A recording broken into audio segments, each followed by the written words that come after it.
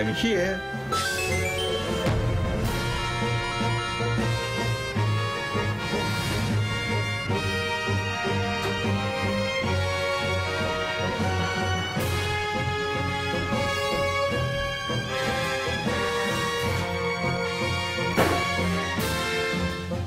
Mr. Miyamoto? Oh, yes.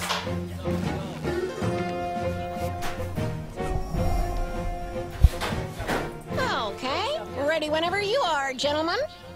I just have to remember my word.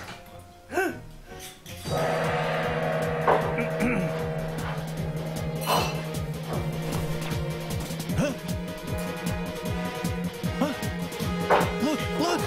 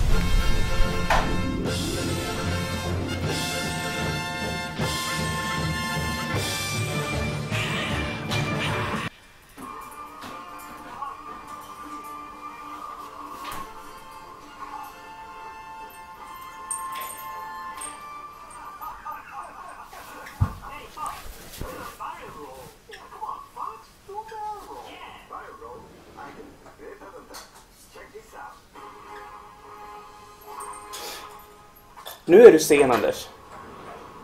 Nu är jag sen.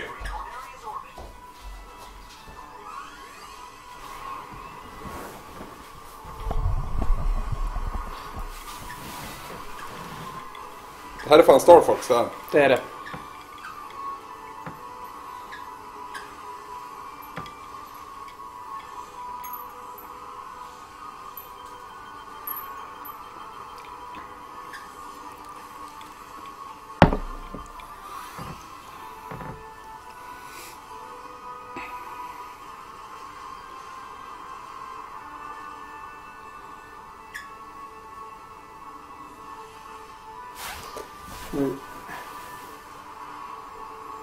Fixa ljudet. Men vad är det för fel på ljudet istället?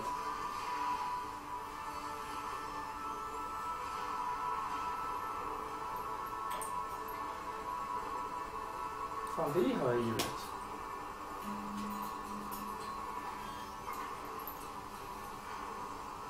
Nej.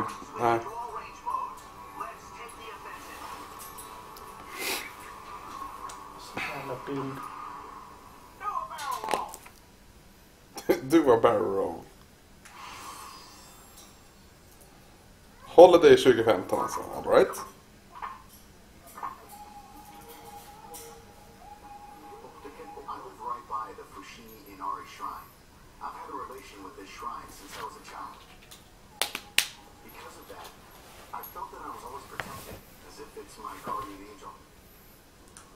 Men fixa bilden.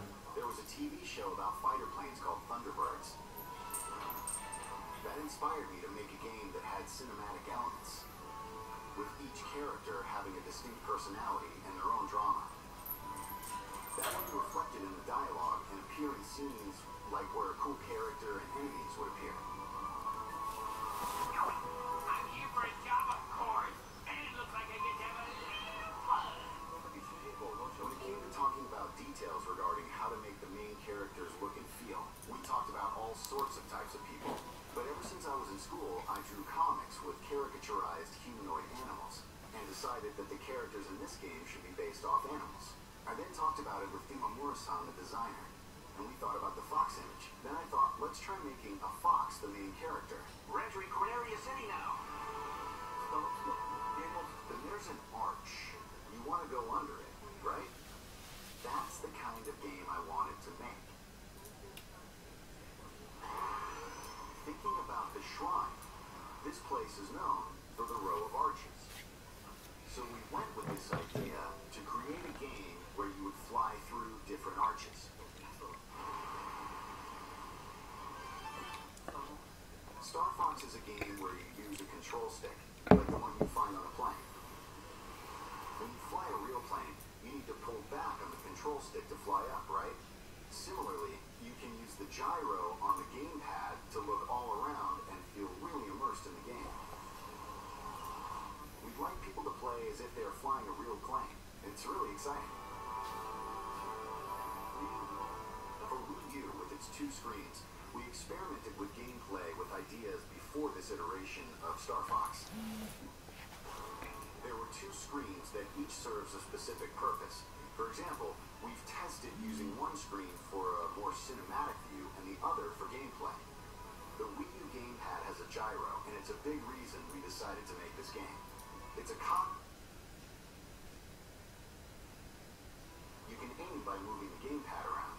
In the other Star Fox games, you play by controlling your plane in third person on one screen.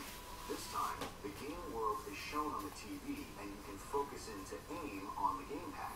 By using 2 screens, you can see yourself flying in third person on the TV while shooting down at the enemies below you from the cockpit view on the gamepad. You can be really immersed in the experience, so that's something I hope people can check out. On the Nintendo 64 system, you had to use a lot of buttons.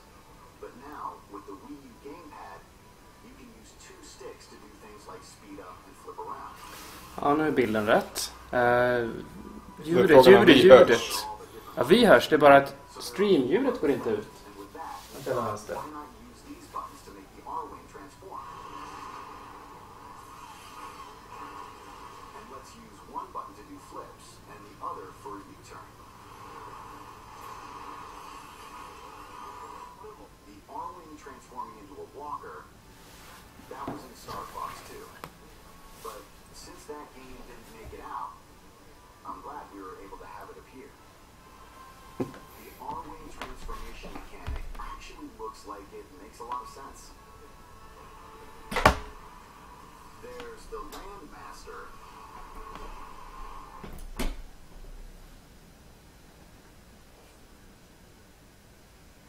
Which adds a lot of breadth to gameplay. With it, you can perform a lot of tasks as Fox. You can also play different stages with other Det kommer ju vehicles mycket too. upp jättemycket av. So Är det meningen? fun trying out courses with different vehicles even after you clear the game.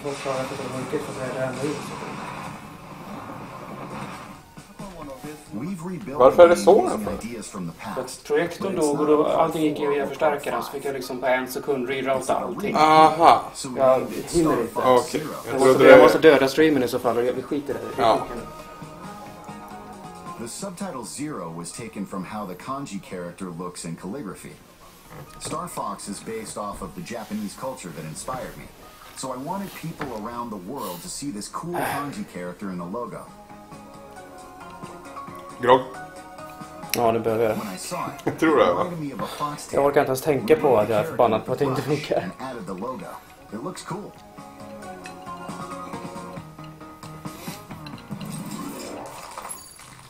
Jag borde vara mer taggad på Star Fox, känner jag. Jag gillar det. Hi, and welcome to Nintendo's digital event for E3 2015. I'm Reggie Fils-Aimé, president of Nintendo of America. Hej. We began Shame today already. having a little fun imagining ourselves as characters in the Star Fox universe. But that opening was more than just fun. It also represents a theme you're going to encounter consistently throughout Nintendo's experience for E3. That theme is transformation. Recently, Mr. Iwata has made several announcements on how Nintendo itself is being transformed, with expansion to Universal theme parks, mobile devices, and our new dedicated game platform, codenamed NX, Just det. which we'll tell you more about in 2016. Today, our purpose is more immediate, to focus on the transformations you'll be enjoying right inside your Nintendo gameplay in the coming months. If there's a secret to the longevity of Nintendo franchises, it is transformation. We never let them stand still. There always has to be something new, something compelling. And that even applies to the game Super Mario Bros., which is celebrating its 30th anniversary in 2015. To say he's been transformed over the years is obvious. But along the way, he's also transformed gaming, from establishing the platforming genre on the NES to the 3D world of Super Mario 64. Later this year, Super Mario Maker will take the next step by turning the essence of game creation over to you, our fans. Now, players will become creators as you build your own Mario levels that can be shared globally with friends. And who knows, maybe even I'll be playing, and of course beating, your latest creation. Finally, nothing in our history has transformed our franchises quite like Amiibo. And as you'll find out this week, there are more new Amiibo on the way. Visst är det Treehouse and more direkt games anslutning for till det här, them va? to inhabit. In fact, Vad är right Treehouse? now, let's Treehouse see how är Amiibo deras- are about to show up in a Det totally pågår hela different tiden under E3. Där de visar upp lite olika grejer hela tiden. Jag för mig att... Ja. De har ju utannonserat på vissa ställen vad de ska So prata at om och this när. year's Nintendo Digital event, the team put me right to work. So I'm pleased to be here with Karthik Bala from the Vicarious Vision studio at Activision. And Karthik, we've got some great news to share. Yeah, so, the hallmark of the Skylanders franchise has always been deliver brand new innovation and the highest quality game experience. For the first time, we're bringing a whole new toy category to life. We're bringing vehicles to life this year with our new game, Skylanders Superchargers, and really blending it to this epic vehicle adventure. But there's more to it, right? We've got 2 unexpected guest stars. So introducing turbocharged Donkey Kong and his vehicle, the Barrel Blaster. We also have Bowser. This is Hammerslam Bowser, and his vehicle, the Clown Cruiser. Bowser is always my favorite. I don't know why people say that I look like Bowser and at times act like Bowser. As you're där playing imponerande with these Amiibos. figures, as you have the various vehicles, what happens? So they have complete movesets and upgrade trees of powers and abilities, some of which are natural, things that you would expect, like Donkey Kong throwing barrels and Bowser slamming down his hammer, but also really unexpected moves that harken back to elements of lore within the 30 years of history of these characters.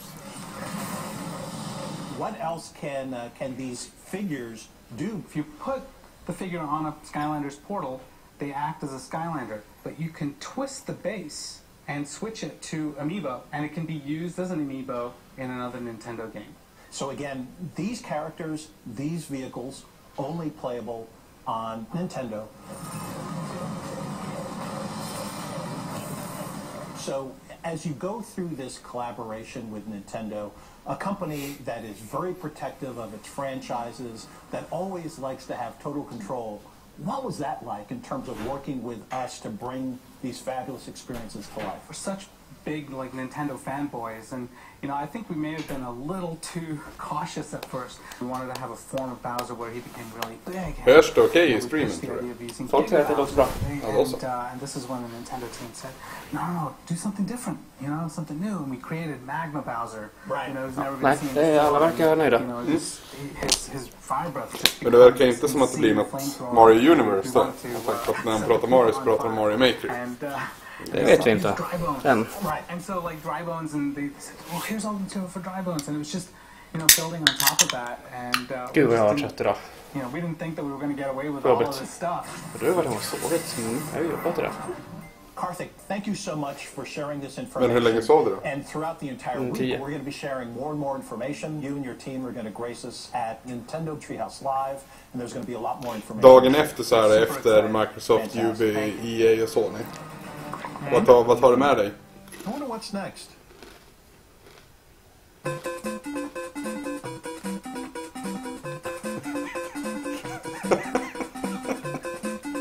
Så är Det är så konstigt. Ja, men det är härligt. Det är härligt konstigt.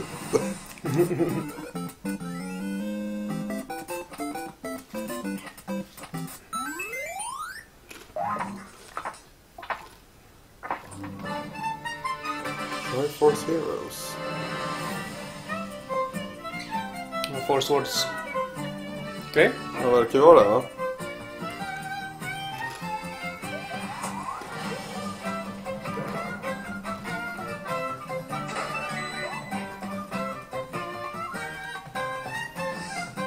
bara med 3. Så det är 3 swords. Men som sagt, vad tar du med dig mest? Från gårdagen.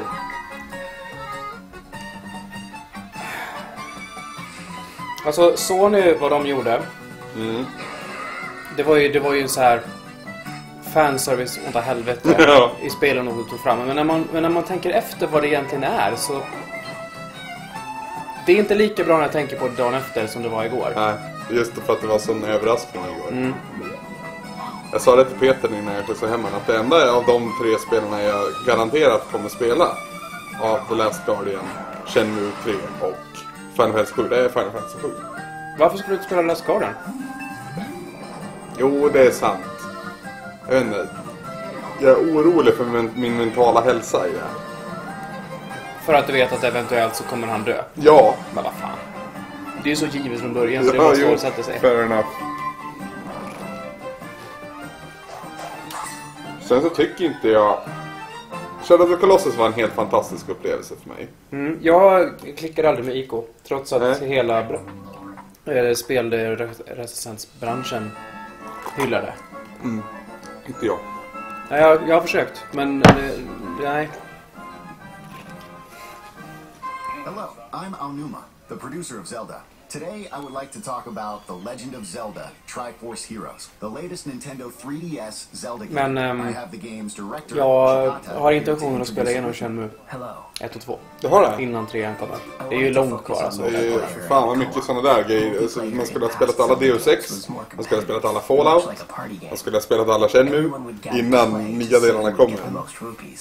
Det är nästan som att man skulle haft en podcast där man kunde liksom göra någonting kring det. Ja, märkligt att vi har det då. Märkligt.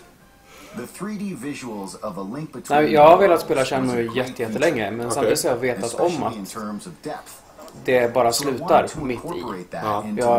Jag känner att det hade nog varit bara frustrerande, så att jag har liksom bara någon jävla gång så kanske det händer att det slutfärs. Och nu är det ju klart att nu händer det ju. Ja, det backade slut på typ 5 timmar. Ja, det är så sjukt. Gladast är nog jag för South Park ändå. Och för att jag trodde verkligen inte att vi skulle få se en uppföljare på det här. Jag trodde det var en one-off. Det trodde jag med. Och jag är också så här. Ja, det är en uppföljare. Det kommer ju vara samma spel.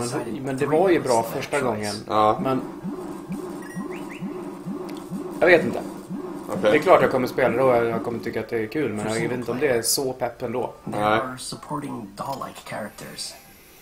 There are 2 of them, and you can beat a level by switching between Link and these 2 dolls.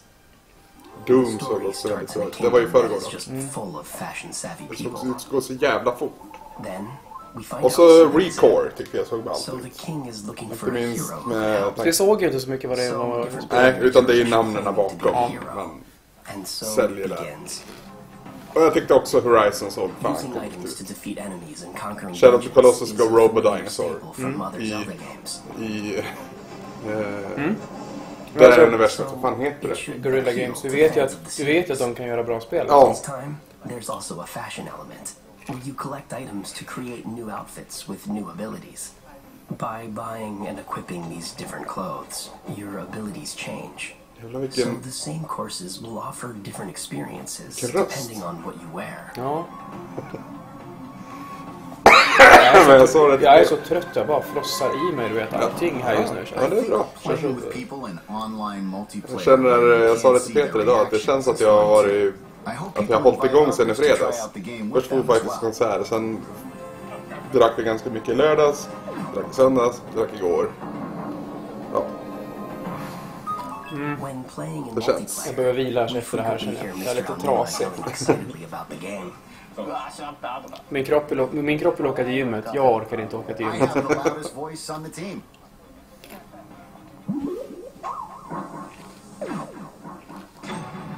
Also for Nintendo 3DS, we have another new game.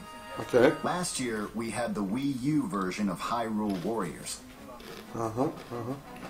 We're now developing a 3DS version. De utannonserade Heavy Rain och Beyond Two Souls till PS4 idag.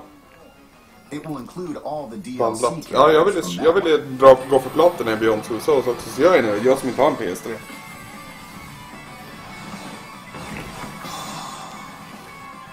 We are also adding additional characters and stages from The Legend of Zelda, The Wind Waker, to expand the gameplay. Jag har kollat på Final Fantasy 7 trailern ett par gånger då, faktiskt. Jävla snyggt. Men jag är rädd att de kommer gå för mörkt och typ kommer tappa sin goofiness.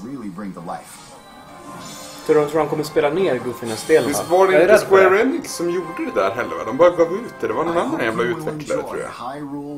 Och det tror jag är bra. Jag tror nästan det. Legend of Zelda Triforce Heroes on Nintendo 3DS.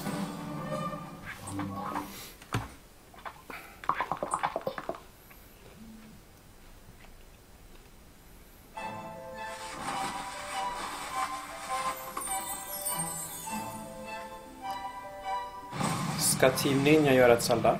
Nej, men de är ju... Ja, det gjorde de ju redan, ja. Det är ju 3DS-versionen. Hyrule Warriors heter det. Gud, huvudet är helt... Ja, det är långsamt idag, alltså. Mer grov.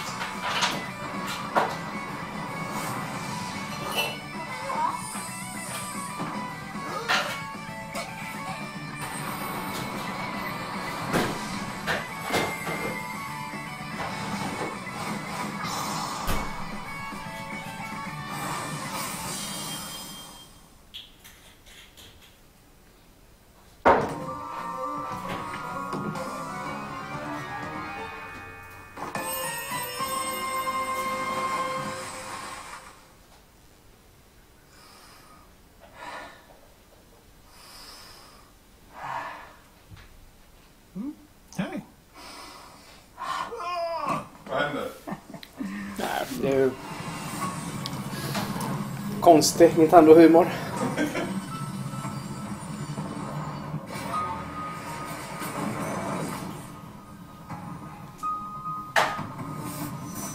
Metroid Prime till 3DS. Federation Force. Oj.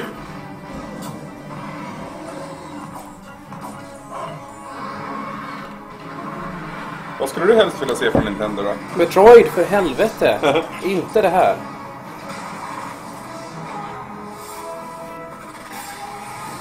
Blackball. Ja, det var de här de höll på med i... World Championship. Blackball var andra grenen, jag tror.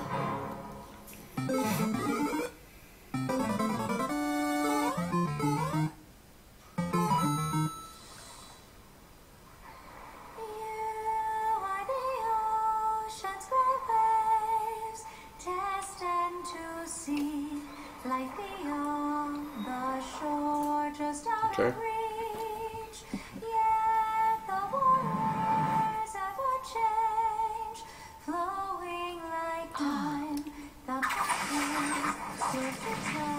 You are my child now. Now, once and for all, no more games. To the death. I'll show you. I won't surrender. Now pay for your betrayal. Don't look at me. Please. There is only one punishment. The sentence is death. Try to be at peace. Jag orkar inte. Alltså, jag vet ju att Fire Emblem är bra. Vet du det? Ja. Hur vet du det? Det är så många som jag känner som älskar dem. Okay. Jag vet att spelsättet skulle jag gilla. De får ju fortsätta göra spel om igen. Så. Atlus, vad är det då? Ja, rollspel.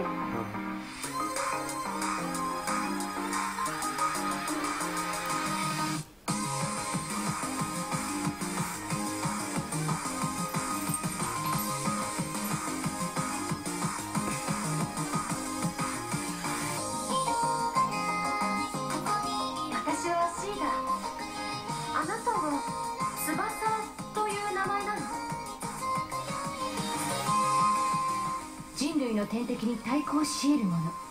それがミラージュマスターよ。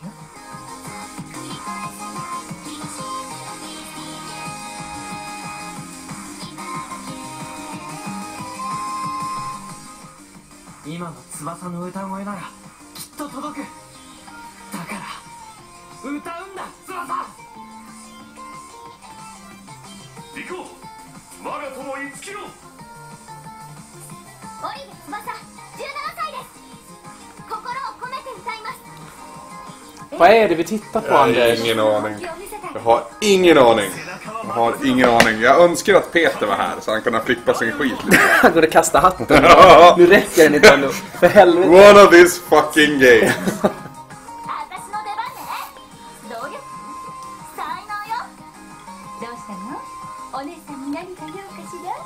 Fan, säger chatten egentligen.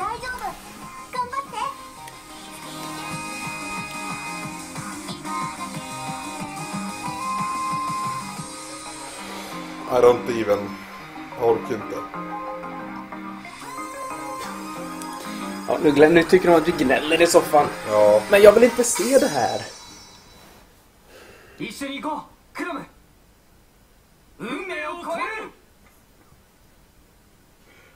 Okej. Ja. Okej. Donkey Kong.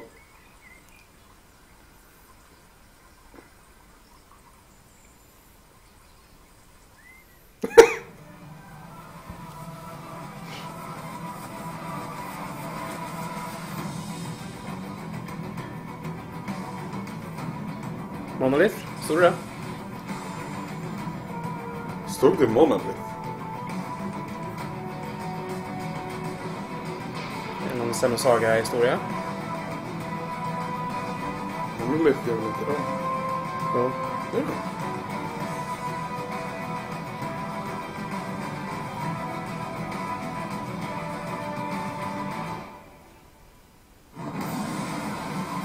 Monster Hunter.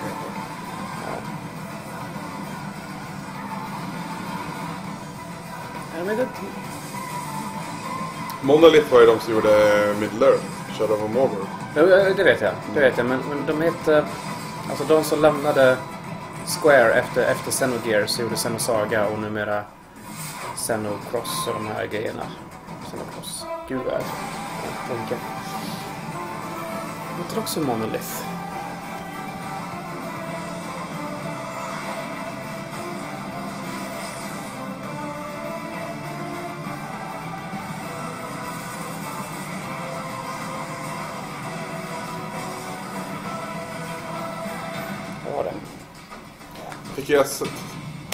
Jag tycker det där spelet finns väl redan, känner jag. Nej, men inte X. X är det nya. Okay. Det gamla var det som fanns till... Du vet, ett av de här till Wii. Ja. Och nu finns det också till Wii U. Där.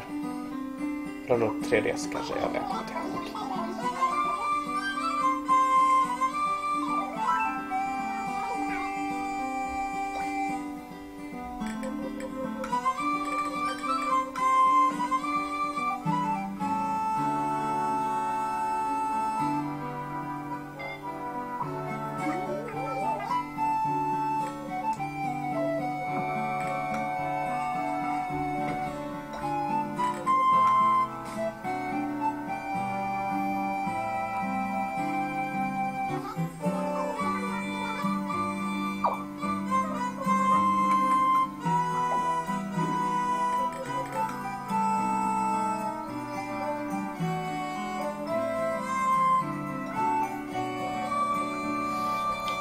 Ja, vad tittar vi på nu? Animal Crossing igen. Ja. På 3DS igen. Hade Animal Crossing släppts på konsol så hade jag nog varit lite intresserad av så här. Hoppa in emellan spelarnas spel. Happy Home Designer dessutom. World Premiere, nu kommer Mario. Eller Animal Crossing. Titta. You ask and shall receive. Animal Crossing Amiibo Festival. Men vad fan! En jävla dryg fluga här. Han har varit här hela helgen. Visst var han där? Är vi säkra på att det är en han? Jag har ingen aning. Nej.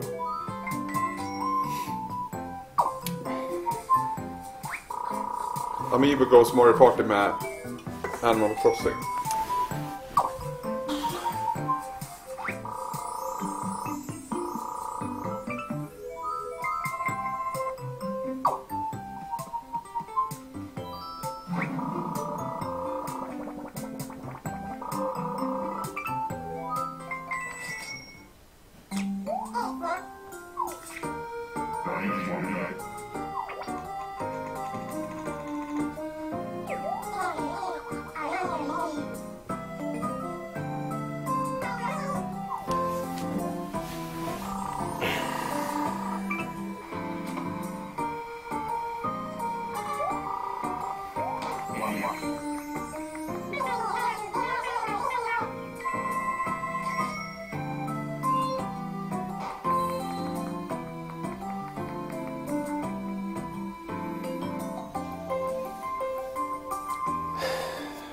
Så 2 nya Animal Crossing-spel med andra ord.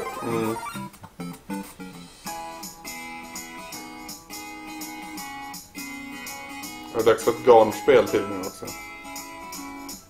Alltså det här har ju typ redan släppts. Hi, I'm Yumi Watanabe and I work in software planning and development department at Nintendo. And I am a coordinator. I work with developers in making Nintendo games. I've worked on Kirby's Epic Yarn with the same developer. And I was in charge of designing Yoshi's Woolly World with Tezuka-san.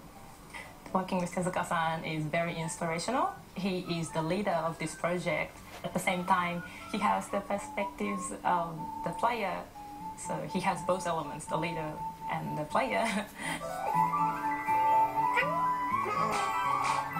At first, I decided to make some yarn Yoshi just for fun. Because I'm not a programmer or an artist, so I wasn't able to make. Det var ett nytt IP från varje presskonferens. So, Utan and the development Bethesdas. team was really working hard. So Man har inte kallat I deras thought to myself, iOS-spel för is there nytt IP, anything men that det I är can för do Nej, det är det in some inte. way to help this game? Jag menar, Microsoft hade ju Recore bland annat. And I decided to make EA hade ju det Ja, de hade ju garnspel. Ja. Ja, det var EA som hade garnspelet. Ja. Ja. Ubi hade ju slåss med svärd i spelet. Och Sony For Honor. hade, ja, precis. Sony hade ju Horizon. saying that maybe for a game like this, a plushie amiibo Det är ganska bra skörd. fun to have because Det finns nog mer än man... Alltså jag har svårt att rabbla upp konferensen i huvudet nu, men jag tror det fanns ännu mer. Microsoft tror jag hade fler än ett decided nytt to IP. make more yarn Yoshi prototypes. Yoshi himself is made of yarn. The shape of his body transforms into different shapes.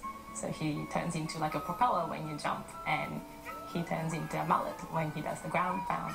But also the world itself is in yarn and fabrics and lots of textiles. We have places in the game where you can unravel, and you can also knit platforms. And in this game, the enemies are made of yarn as well. So when Yoshi swallows them, they turn into little yarn balls instead of eggs. Well, most of all, we want the game to be fun. Yoshi's Woolly World provides plenty of challenge if you try to go for 100% completion. But also we wanted to have lots and lots of people enjoy the game, and those lots of people have different expectations on the difficulty of the game. And for us, what's so special about Yoshi games is that the difficulty level is all up to the player, because if you just want to have fun, you can just run through the levels.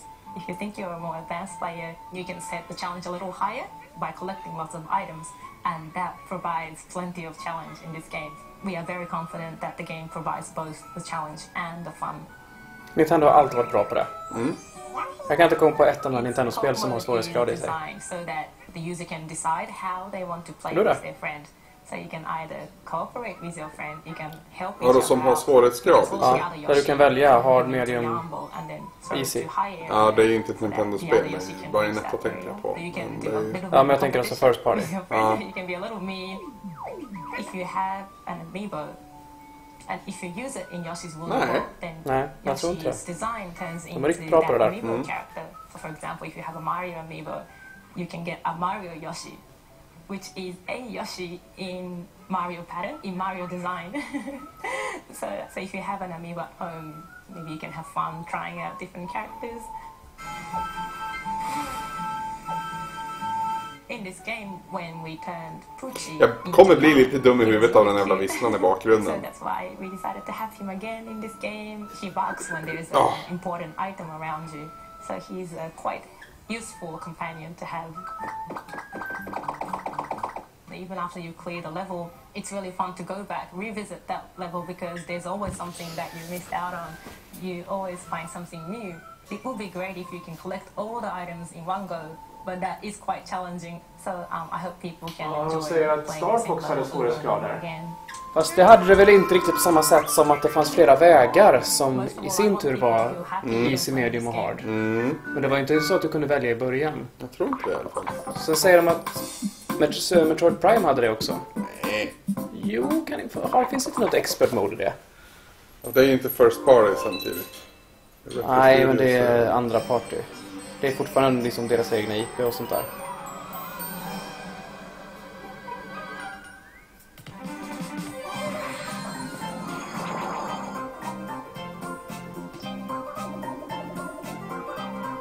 Jag ska ha Fire Emblem också, men det är ju inte Nintendo själva. Yokai Watch är ju vrålstort i Japan. Okej. Det förväntas ju bli nästa Pokémon. Är det samma koncept som Pokémon? Typ samma koncept. Så Nintendo har ju köpt upp rättigheterna för... Eller liksom, Yokai Watch släpptes i 3DS. Och det har ju blivit ett stort hus i Japan. Och nu sen tog Nintendo över lanseringen av det i resten av världen. Okej.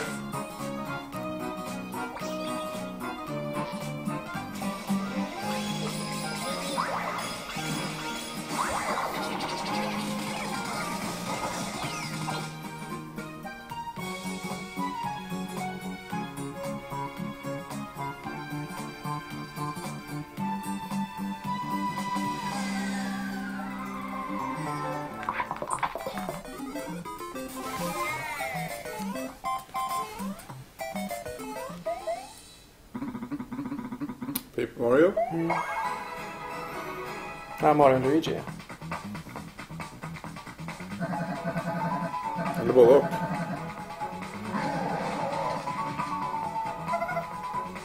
Paper Mario and Luigi alltså.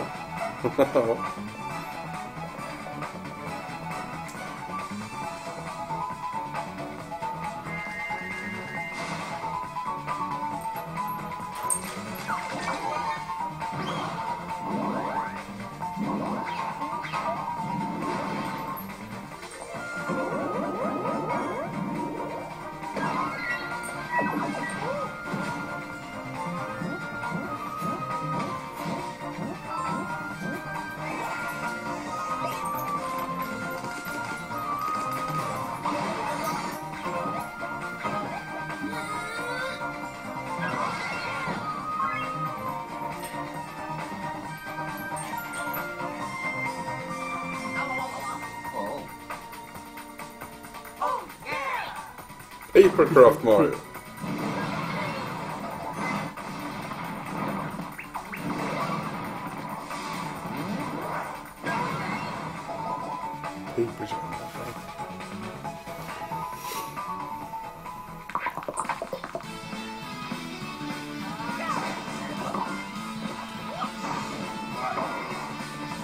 Det här var faktiskt ganska kul på Nintendo Wii. Det var kul redan på 1964. Och GameCube släpptes på också, va? Ja, jag tror jag.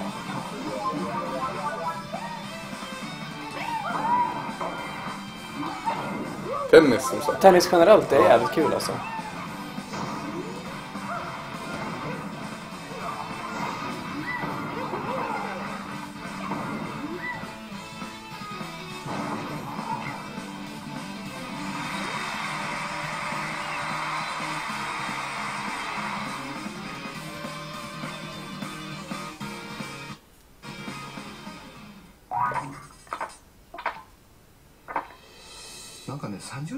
We've been working together for 30 years now.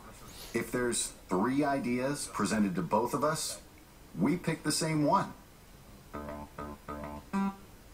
As the years went on and we made more and more side-scrolling games, we had to create a more advanced tool to design them with.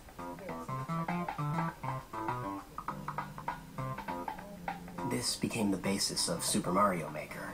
The tool got so good that the more we worked with it, the more we realized we could also turn it into something everyone could enjoy.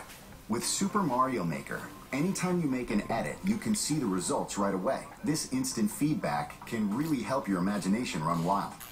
Back in the day, we had to create everything by hand. To design courses, we would actually draw them one at a time onto these sheets of graph paper. We'd then hand our drawings to the programmers, who would code them into a build. While digging up these old documents, we found this. It's very precious.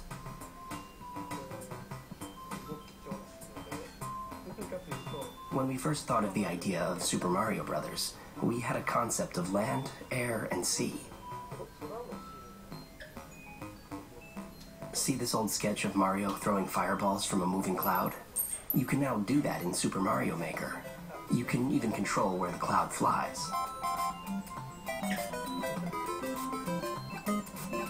In the old days, when we needed to fix or change part of the course, it would get really messy if we tried to edit the original drawing. So we'd put this see-through paper on top to make edits. A lot of things might look familiar, but you can combine various elements from the different games to create entirely new stuff. Like stacking different enemies on top of each other to make a huge tower, and then putting a bullet bill on top. Smartaste visningen någonsin av det också var har i finalen. Verkligen. You can even put things we've never placed underwater. Right, there are some enemies that don't normally appear underwater, like Goombas. When you put one underwater in Super Mario Maker, it will swim like a small shrimp.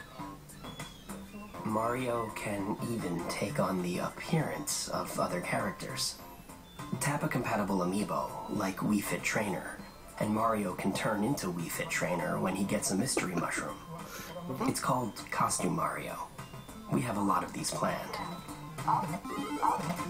To celebrate Super Mario's 30th anniversary, we're releasing an 8-bit amiibo.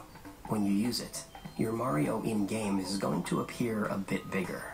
The amiibo itself is pretty big too, to reflect the effect in the game. There's also a Super Mario Maker booklet. The booklet has a lot of sample courses.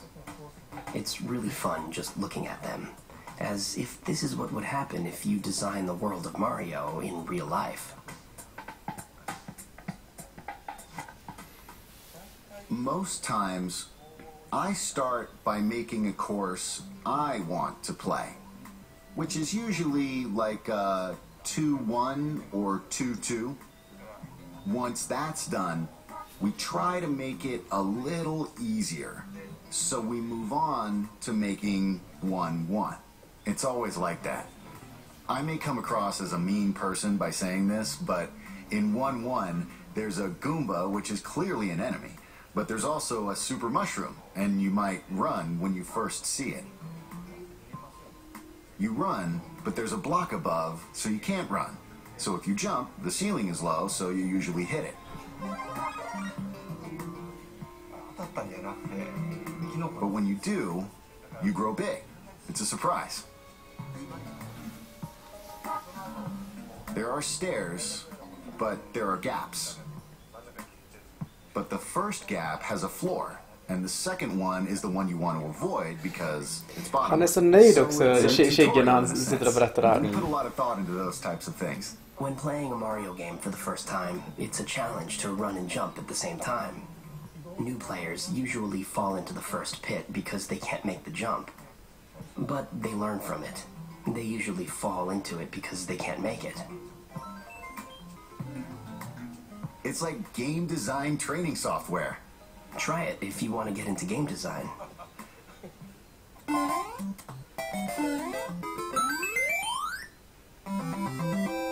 With enough practice, anyone can become a good course designer. Men när ska det släppas?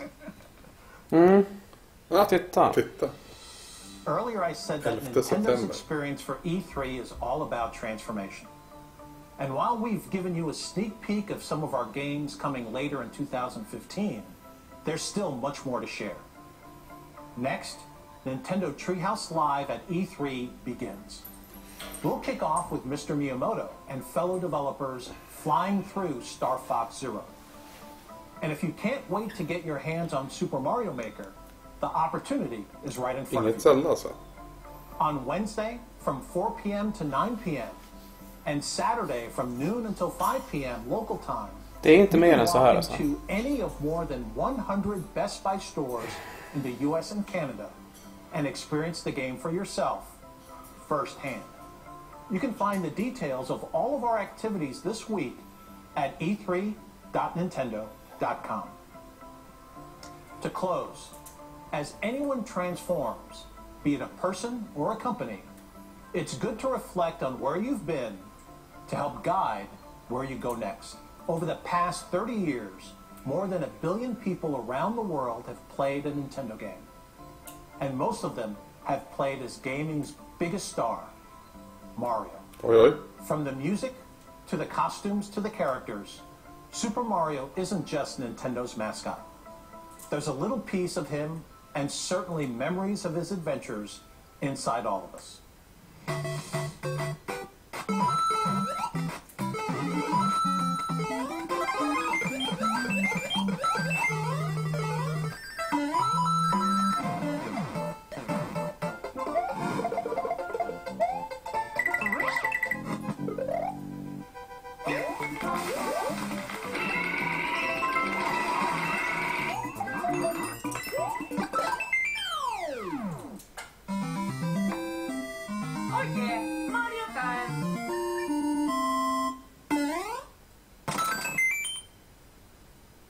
Mario.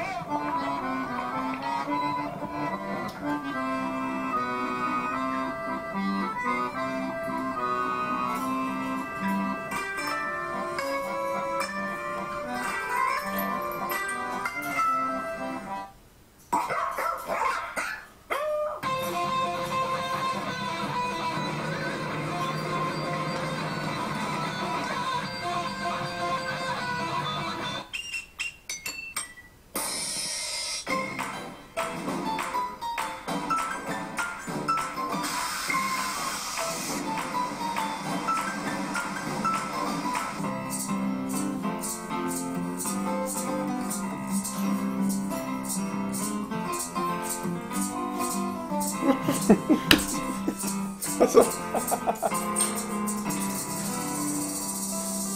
Snacka om tredje hjulet, den där killen.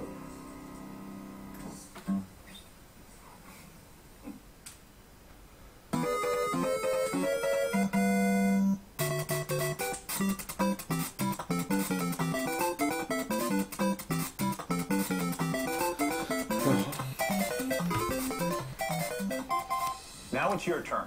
Visit letsupermario.com and help us celebrate his 30th anniversary by submitting your own Super Mario video.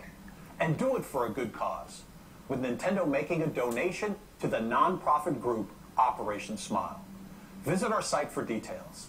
Let's have some fun, let's support a great cause, and let's Super Mario.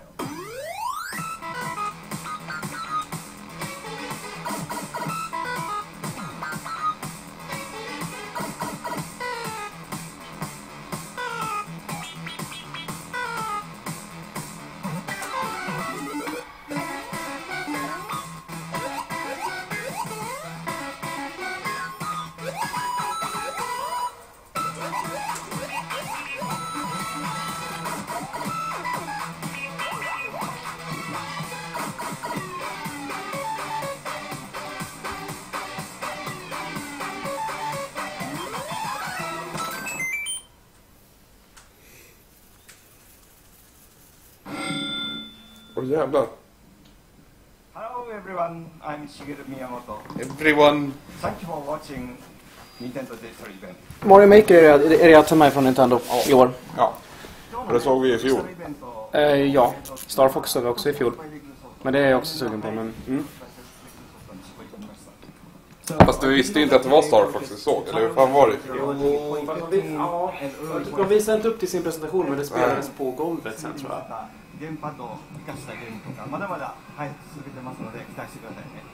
And as we showed at E3 last year, we have many gamepad games for Wii U that we introduced there that are continuing in development, and we're still working on those.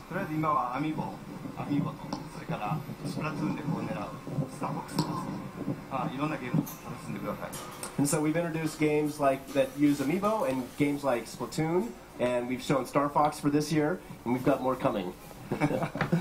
青沼さんがね来てないんですねこの回に、彼は今次のゲームを作るのに今一生懸命頑張ってます。僕も戻ってすぐ手伝う予定です。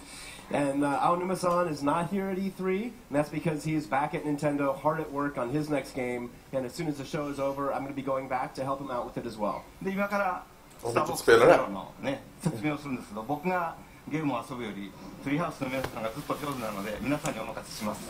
And so now what we're going to do is jump right into gameplay straight from Star Fox Zero. But I think maybe rather than having me play it, we should have our Nintendo Treehouse Live staff here play it, because they're probably going to be a lot better than I am. ね、それから終わったら僕もう一つお話があるので戻ってきますけども、それから今日一日いろんなまたスタッフのゼロの話とかしますから、寝ずに頑張ってみてくださいね。But after they're done, I'm going to come right back because there's one more thing that I want to talk about, and so I think we'll take a look at that and then just kick off with Nintendo Treehouse Live. See you soon. See you soon. See you soon. Game. E3. Now it's time. Only at E3 do they let us out of the treehouse to, play these games. So we're going to hop right into Star Fox Zero for you guys and do some, we're going to fire up the R-Wing.